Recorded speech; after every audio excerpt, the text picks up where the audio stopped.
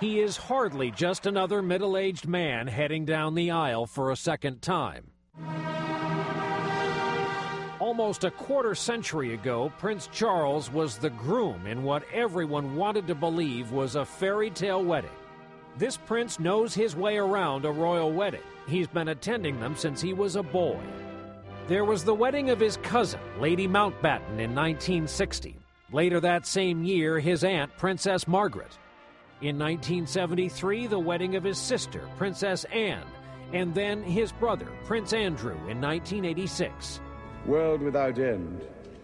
Amen. Charles carried the ring for his youngest brother, Prince Edward, in 1999. Charles himself is the product of one of the great enduring marriages of all time. The royal wedding of Elizabeth and Philip started it all back in 1947. Charles arrived the following year and was on public display from the start.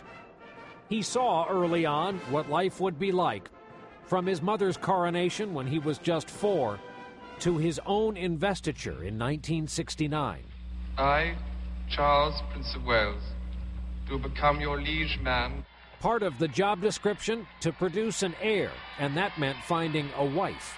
When you marry, in my position, you're going to marry somebody who perhaps one day is going to become queen. And you've got to choose somebody very carefully, I think.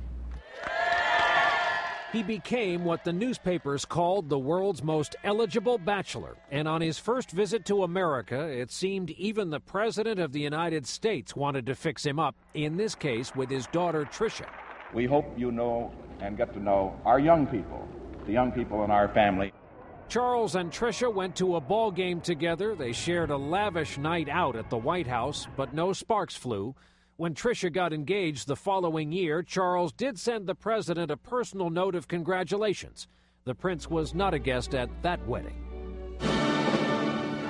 When Charles finally took a bride, a teenager named Diana Spencer, in 1981, few noticed in all the excitement that the usual signs of true love were missing. And I suppose in love. Of course. Whatever in love means. Nevertheless, the royal couple produced an heir in 1982. Sons William and Harry grew up as their parents grew apart, with no choice but to endure the spotlight, even in tragedy. The two princes began the week as boys, and they've ended it as men. Prince Charles' role as a single father now comes to an end, but he remains in the role he's always had, king in waiting.